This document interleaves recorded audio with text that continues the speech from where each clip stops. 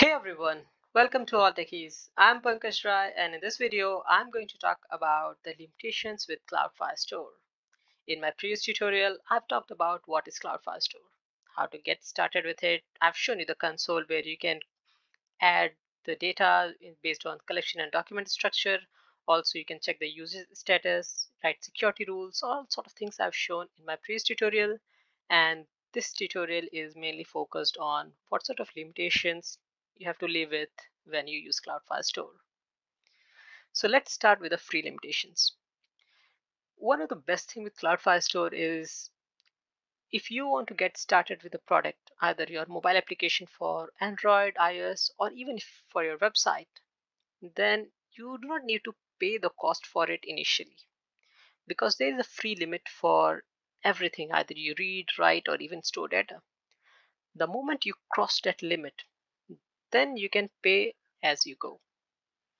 So the free limitation is the store data that should not cross 1 GB, and document read should be limited to 50,000 read per day.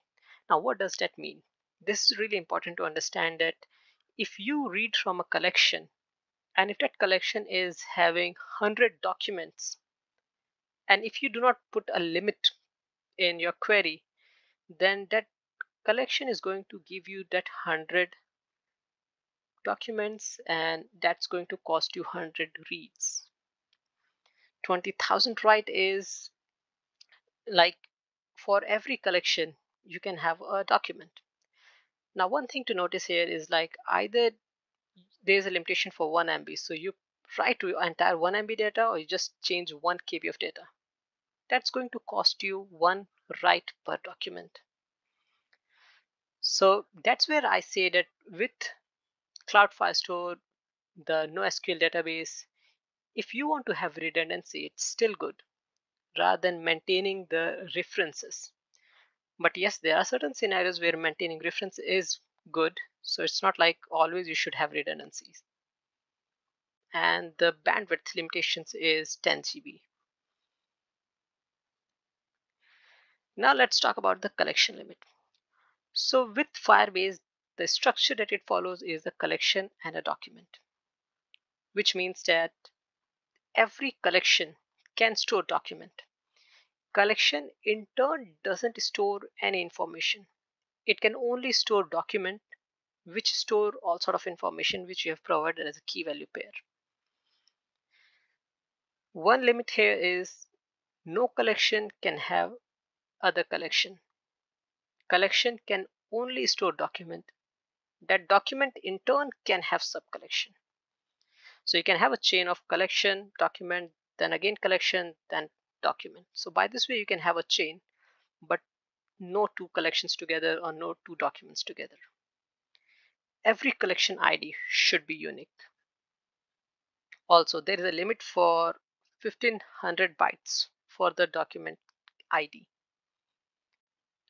And one of the most important thing to remember is if you are trying to increase the hierarchy by adding sub collections, like you have collection, then document, that document is in turn pointing to some other sub collection that is having document, and that again in turn points to some other sub collection. So you can have this chain limited to 100 sub collections only. You cannot go beyond 100 sub collections. Now let's talk about the document limit. So document are the smallest individual unit you could save, which store information on Cloud Firestore. This is the place where you store all sort of information. And one thing to remember, Cloud Firestore doesn't support multimedia. So if you're trying to upload images, if you convert to string, add string here, it's well and good. But if you want to upload image or audios, videos, PDF, all sort of things, then you have to upload it on the cloud storage, get the link, and then you can store that link on the Cloud Firestore in the particular document. Again, the same rules applied here also. No document can be inside another document. The documents has to be inside collections only.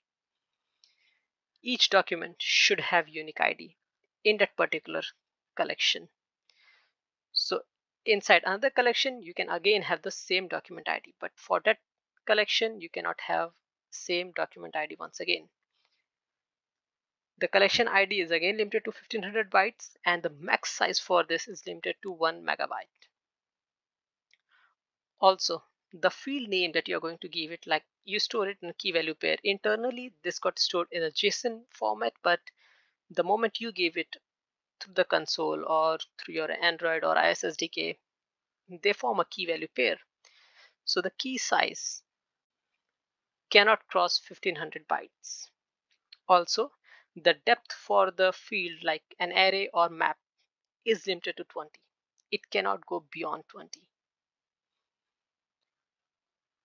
Now let's see other limitations which are important to know. The API request size. This is nothing but when you hit the API, the request that you are going to get, that is limited to 10 MB. Also, on a single database, because the moment you create project, you get the database. So on that database, every second, there's a limitation of 10,000 writes only. And if you are having this on multiple platform, Android, iOS, or even web, then there could be a chance that you may have many concurrent users. So Cloud Firestore supports that. It supports around 10 lakh concurrent users. Also, the indexed entry for each document is limited to 40,000. So it's not like 1 MB is the deadline. It's even like you cannot have the indexed element beyond 40,000. So these are the limitations with Cloud Firestore, which are very important to know before getting started with Cloud Firestore. However, you'll not come through these limitations because in most of the scenarios, if you have documented it well, the structure is well, then there is chance that you will not cross these limitations. Also, one of the best advantage which you'll get with Cloud Firestore is that for mobile application, especially when you have a connection, you can do all sort of operation. How about if you do not have connection? So many of the Android applications have this local databases where they need to manually create the local database, sync it, and then all sort of pain they have to take care. But with Cloud Firestore, the moment you use the Android or iOS SDK, you get this capability by default enabled for you, which based on your wish, you can disable it. But this is enabled by default where you do not need to manage the local database. If user is performing any sort of operation when user is not connected to internet, then they can still read, write, or delete the documents. And later on, when they come online, this will be synced back to the Cloud Firestore. So that's it in this video, and in the next video, I'm going to show you how we can use Cloud Firestore in our Android application. So before that, if you haven't subscribed this channel, then do hit the subscribe button so you'll not miss that video. Also, if you like this video, then do not forget to hit the like button and share it with your friends. Thank you and stay tuned for the upcoming video.